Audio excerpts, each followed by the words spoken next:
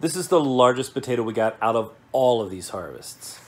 Guten gardening, everybody. Well, today's video, as you can tell by the title, is going to be a little bit different. You know, we just did a video on the simple pleasures and joys that come from gardening. If you haven't checked out that video, I highly recommend it. But today we're going to focus in on some of the failures that have happened, and specifically, we're going to focus in on one particular crop that we usually do quite well with. You know, we already talked a little bit when we did our keen garlic planting about a month or so ago. We already talked a little bit about how our garlic crop failed completely last season. We had hoped for a whole year's worth of garlic from one bed, and we got exactly 0 garlic. Well, that's something we're trying to fix. But one of the things that you may have noticed as the summer was winding up into fall, you didn't see as many potato harvest videos as we typically show. You know, Team Potato probably felt a little bit abandoned. And that's because several of our potato beds failed. And when I say failed, I mean we still got some results, but they weren't anywhere close to what we were used to getting in the past. And we weren't trying to hide those failures from you, but rather we wanted to take some time and reflect on what had happened so we can make improvements. And I think we have at least some speculation as to what might have caused some of these problems with our potatoes last season. So while I'm talking about this, I'm going to be showing you the footage of those harvests because I still record the harvest whether or not they're going to be successful. We want to record everything that happens, and that gives us time to then reflect on the problems. And I do think we have some ideas as to what went wrong in some of those cases, and so we're going to talk about that. So check out our harvests while we go ahead and discuss. So we have a couple of different beds that we're going to show you here. We've got a compost bin area that we harvested. We've got our biggest keyhole bed that we harvested. And we've got our GreenStalk vertical garden that we harvested as well. So for our compost area, which includes these 50-gallon containers that we've cut in half, we had some really nice results in the past. We harvested some gigantic fingerling potatoes, but that area and the keyhole bed had a change to the microclimate that was a result of the trees that we have growing right beside that area, basically doubling in size. So our biggest keyhole bed, that compost area, is now fairly shaded out, meaning that those areas are only getting mostly morning sun, whereas they had a whole bunch more sun in the past. And that's a big problem because while potatoes don't want to be pounded with heat, they do need sunlight. And what we saw happening was in those beds, in our gray containers, just in general, those potatoes were actually dying back after only about 65 days. That's at least 15 to 20 or more days before they died back in the past. So that shading out really had a negative impact, we think, on what we had growing in those beds. I mean, other areas of our garden, our front garden space where we grew our fingerling potatoes once again, just fine.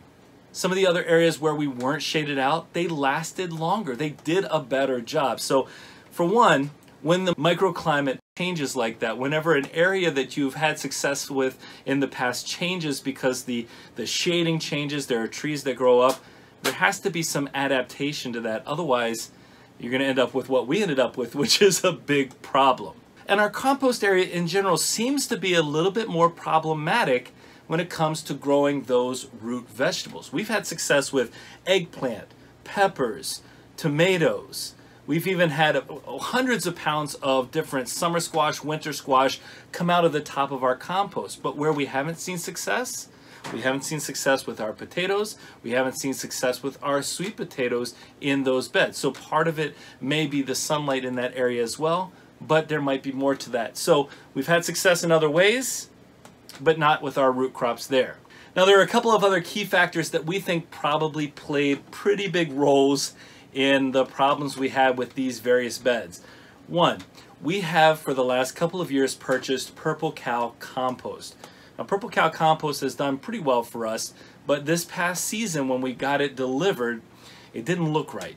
And I don't know if that means it just hadn't finished composting or what, but you know, you reach your hand into the pile and it was really hot. Like it was still going through that process, but we had purchased it. We put a couple of inches of it on most of our potato areas.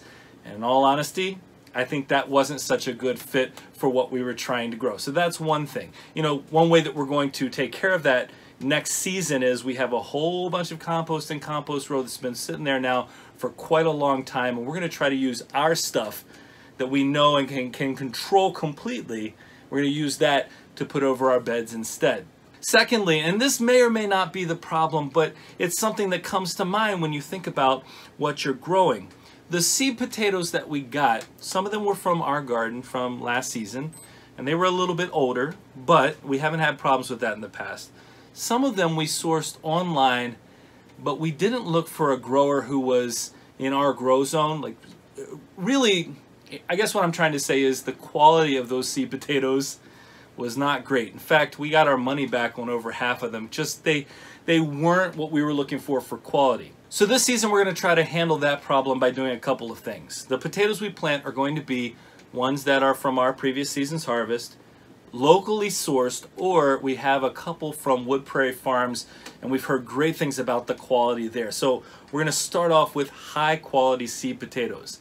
Secondly, a couple of the fertilizers or root enhancers that we use were not what we have used in the past, meaning that due to shortages in fertilizers or the time frame by which we would need to actually get everything, we ended up going with alternate brands. And I'm not going to speculate as to the quality of the bone meal, the quality of the mycorrhiza that we ended up using. It's possible that they're fantastic, but we changed up too many variables. And I think that's something that's important to understand. And I'm not just talking about growing potatoes, I just mean in general. If you find a method that really works well for you, don't go changing all these elements of it thinking you're going to get the same results necessarily. And I think that's where a part of what we ended up with, a part of the problem that we ended up with came from. We changed too much at one time. And so we're going to go back. We're going to plan ahead more effectively. We're going to have the brands that we know have worked well. The Mycos mycorrhiza for us in the past. The Job brand bone meal that has worked well for us in the past. We're going to go back to that to make sure that what we're doing is what we have had success with in the past. But here's something I want everyone to remember. We still had a pretty good amount of potatoes come out of our property. Why? Because we didn't put all of our potatoes in one place. We had contingency plans. We had other beds planted around, and so we were able to still bring in enough. Otherwise, can you imagine? I don't even want to imagine an entire winter without potatoes. As is, we can't eat them as often as we'd like, but we still have those in our pantry that we can go ahead and continue to enjoy all winter long. This is why we encourage diversity in planting, diversity in location. Don't put everything in one place, so you might end up really regretting it. All right, folks, I'm going to interrupt this video to do our 22nd giveaway in our 31 days of Guten gardening gift giving.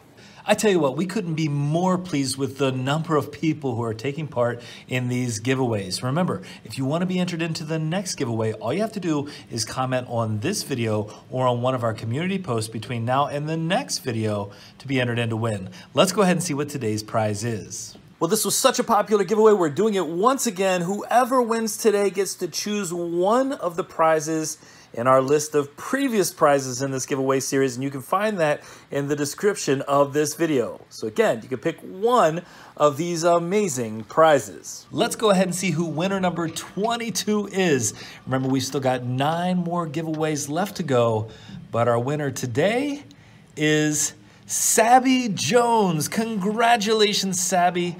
You're a longtime member of our community, and we really appreciate that. Folks, go ahead and say congratulations to our winner, but don't say their name in the comments so they can be surprised when they see they've won.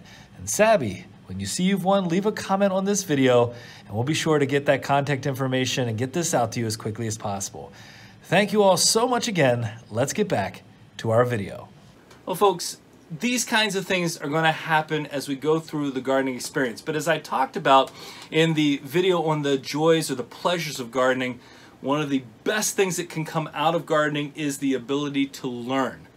And believe me when I say, watching those potato harvests fail, as much as I still enjoy getting in there and digging around, watching them not live up to our expectations, that was a teachable moment where we learned and reflected and said, here's what we're going to do differently next season, so that in the end, we can end up with better harvests, so we can go back to what we've done in the past and really grow some great potatoes.